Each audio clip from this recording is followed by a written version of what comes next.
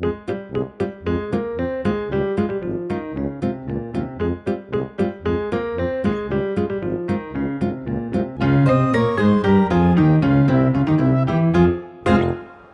guess you know what these are.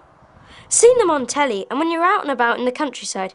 But do you know what we can use cows for? I bet we all know this comes from cows. But did you know what you see here also comes from cows? And all this great looking cheese.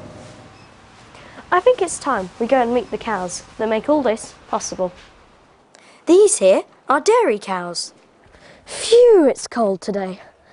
You may wonder why you don't see animals when you're driving around the countryside on days like this.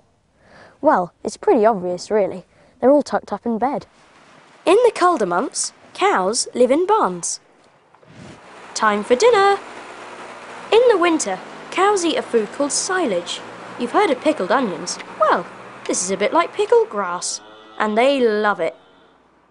But during the summer, they'll happily munch away on grass all day.